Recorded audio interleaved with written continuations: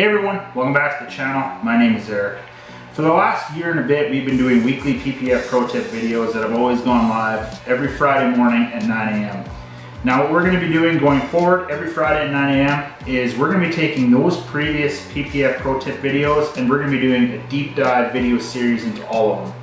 So this first series that we're going to be doing here, it's going to be a 4-part series, and it's going to be how to become the master of cutting paint protection film.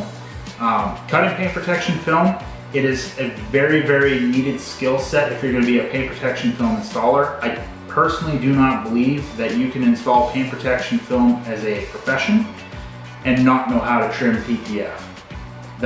You got to learn how to trim PPF if this is going to be your career. The best of the best installers out there still trim, and whether they're doing bulk installations or they're doing pre-cut templates, all the cutting softwares out there are pretty good for the most part, but there are still some patterns that no matter how good they are, they still require some trimming knowledge. So first part we're going to do is what are the right tools to have when we're trimming paint protection film. Obviously we're talking about a knife and some blades, and I'm going to go over what I think is the best knife, blades, and everything else that you need to be really, really good at trimming paint protection film. Okay, first things first, if you're going to be a master at cutting paint protection film, you're going to need a good quality knife. My go-to knife is the red dot. So first thing I do when I get the red dot is I take the factory blade out and I replace it with something much better. But I really love these knives. They're super lightweight, they're reliable.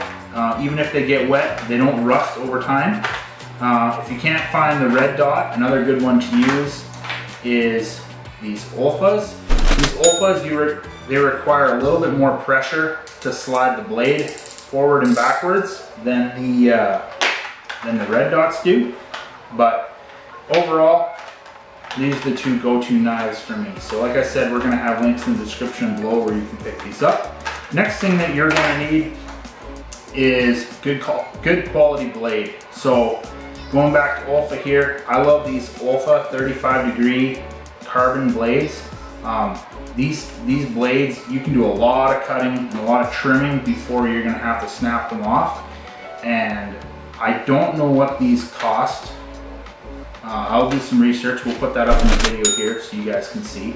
But whatever they cost, it's worth it. Yeah, whatever the cost is, it is totally worth it.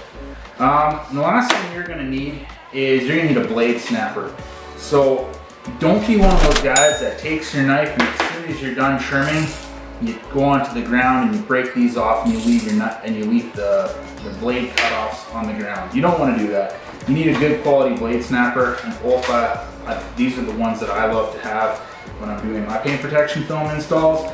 I know there are others on the market that you can buy, and I think they all work pretty good. This is just my go-to. So this is the introduction and the first part of this video series.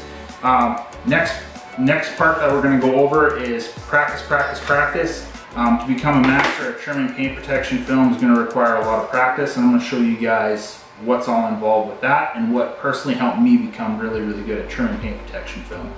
So hope you guys enjoyed this video. If you did, make sure you leave a comment down below, hit the like button, and subscribe to the channel and stay tuned for more PPF content.